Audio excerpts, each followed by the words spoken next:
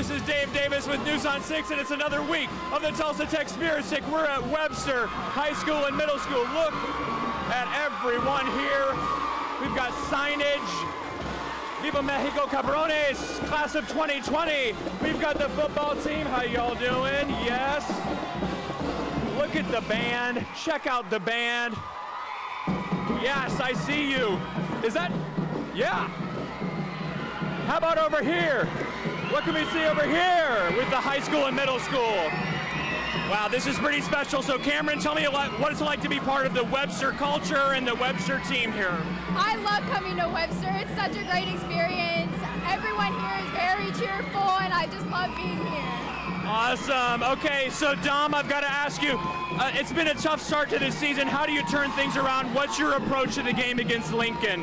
We gotta pick up the game, motivate each other, and keep moving every game.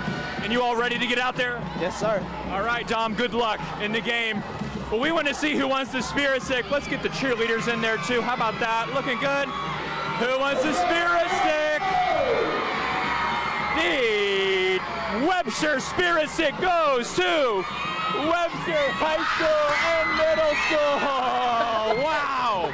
The Tulsa Tech Spirit Stick even goes to Webster Middle School and High School. We appreciate the kids and parents coming out. It was a great day.